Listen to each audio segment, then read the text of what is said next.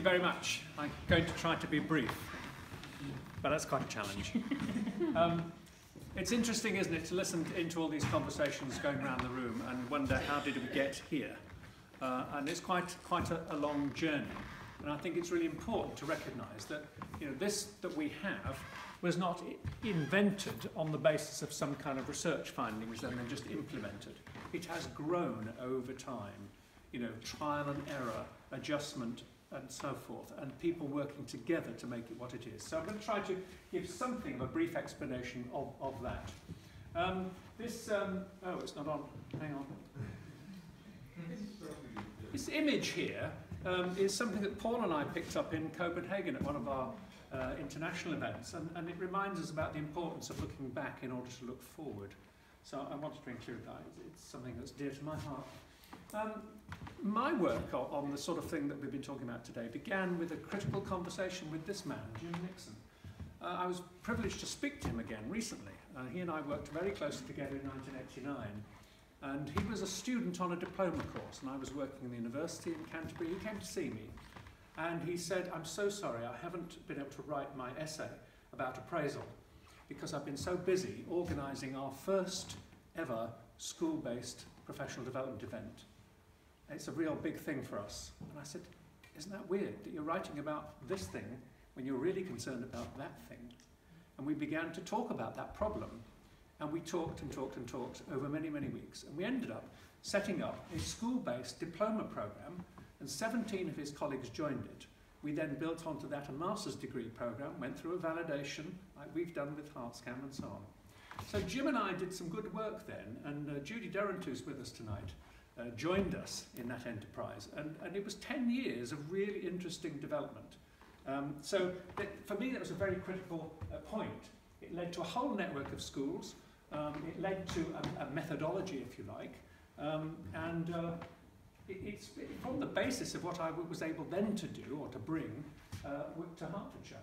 That was the book that I felt very clever about. I thought, this is a really smart thing to do, but actually I'm not so sure it was. And it coincided with my moving to Cambridge, and I went with this book, as it were, to say, look, here's a guide to how to do this sort of thing. Foolish enterprise, really, because as we know, these things change every year. But going to Cambridge in the late 90s was an interesting challenge. I mean, it was a surprise to be nudged to apply for a job in Cambridge, and when I got there, it was really very difficult. I became a diabetic in the same year I started at Cambridge. Handling that illness was really challenging. I was also totally de-skilled. I'd become, quite effective in Kent, working with Judy and other colleagues down there. And then I was in Cambridge, surrounded by the likes of David Hargreaves and so forth, and feeling a bit like a fish out of water, And there was this factionalism which I barely understood. I was employed at Cambridge because I was seen to be an alternative to a whole clique of people who had already got everything sewn up. So I was, in fact, called in as an alternative to David Hargreaves and David Hopkins and all these people, which is very strange. So we had two things going. I was trying to build the partnership at Hertfordshire. I was told, that's your job. Go talk to Hertfordshire, try to build something. And the HertsCam project, that was with the Hertfordshire Education Service or something, I think it was called. And there was also Cheshunt School. Kathy's here. Kathy and I worked together there. She was a participant in a programme at that school. That was my attempt, but David Hargreaves was also talking to the Director of Education about an MEd, a bespoke MEd for Hertfordshire. And the Learning Partnership, the Naughty Boys and Girls Club for the schools that weren't up to target. So, some people in this audience will remember that experience. Very well. Yes. So it was interesting that we had these two totally different things going, and I took seriously that challenge to go and form a partnership. And in fact, I'm a bit like that Japanese soldier they found hiding in a tree in the Borneo jungle in 1959. Nobody told him the war was finished. Nobody's ever rescinded that challenge to go to Hertfordshire. I'm still there. Retired 2.5 years ago, but I'm still doing it. Time went on. I did eventually manage to get this book published. Judy and I worked on that. It was based on our work in Kent with colleagues there. And that year, I also joined Wolfson College, or I was joined. It was never my idea. They kind of snuck up on me and And they decided that in the future all Herts MEd people should belong here, and they better put in somebody to keep an eye on them. So that was my job, to come here and be the person for Hertfordshire students. And it was also that year that really I ended up being the last man standing. The David Hargreaves, the Mary James, the Michael Fielding, all of these people buggered off. They just, oh, I'm too busy with my research. I got lumbered with everything, the MEd, the learning partnership, everything, which was all right, actually. I thought, yes, that's an opportunity for me. Meanwhile, Judy and I continued our conversations. It was amazing to think that this was way after, I mean 6 years after I left Kent, but I think our conversation continued, didn't it, Judy? We continued to think and present papers and so forth. Sorry, Judy. Yes. And again, foolishly, I think, we published this book, which some people still look at, and I think, oh, no, don't do that. It's changed such a lot. It changes all the time. But one of the things that followed that was really interesting, and perhaps this is a reason to publish things. Joe Miles took the initiative and said, I've been reading your stuff, and I think we should do this in our schools. Come to Sir John Law's, speak to my colleagues. I think we could do something with this. I hope I remember that roughly right. But that's where the TLDW programme started, because of Joe's sense that this is what we needed to do. And of course what Joe brought to that piece, I think, was a real understanding about the role of senior leadership and how they had to work with something like the TLDW programme. And Jo, of course, was having very rich conversations with her colleagues on the senior leadership team. At the same time, impact education consultants, Amanda and Judith, were also using their work with the LEA to use the TLDW programme to support schools. And eventually, we really began to embrace this rhetoric about teacher leadership. It's interesting, we had the woman from America at our annual conference just a week or so ago. That's what we were linking up to, the fact that there is a global discussion about teacher leadership. And actually, that is what we're doing. So let's join in that debate, but maybe try to shift it a bit. We consolidated our work with the networking. Paul was very instrumental. Paul Barnett was instrumental with that, I remember. Just saying when we tried a kind of networking activity, this isn't working, we've got to do something different. And we really sat down and thought about it and came up with something else. The MEd team grew because of all these people who were not available at Cambridge. And we said, well, we're going to run this. So, we began to rope people in. Amanda became a part of that team at one point. Sarah Lightfoot joined in 2004, and so on. Recruiting people who were teachers was really an important step for us. And then, of course, getting organised and badging the whole thing. And, again, we drew upon help from impact education consultants to help us get organised. And we ended up with that logo. Similarly, we consolidated the tools that they were never, in the first place, organised as a series of sessions in the way that facilitators now recognise them. But these sort of things, a lot of you in the room will recognise. But we got them really well organised, and now, of course, we see them popping up in funny languages. Like, what's this? Is this Russian, Gulmira, or is this Kazakh? I can't remember. Russian. Yes, I've seen them in Arabic and Turkish and all sorts. It's thrilling. And these kind of collections of tools have gone through all sorts of different iterations.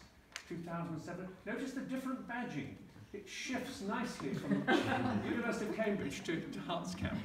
And that was the 2010 version. And the 2013 version.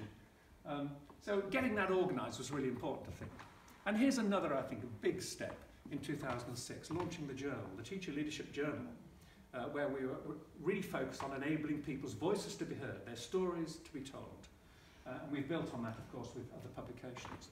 And then, of course, we start to get interest from abroad. 2008, we had a lot of interest from these countries and more besides, and we thought, actually, we should try to launch something under this banner, as it were. So the ITL project was invented. Gordana came to see us, really very significant step. We threw together a meeting in Cambridge. We didn't have any funding, no money, but we just kind of, I don't know, lost the paperwork and the bills went somewhere, we managed. And then Gordana showed up from Open Society Foundation and said, this sounds interesting. This may be useful for us in the Balkans. And that really led to an amazing initiative to go and meet people in Belgrade.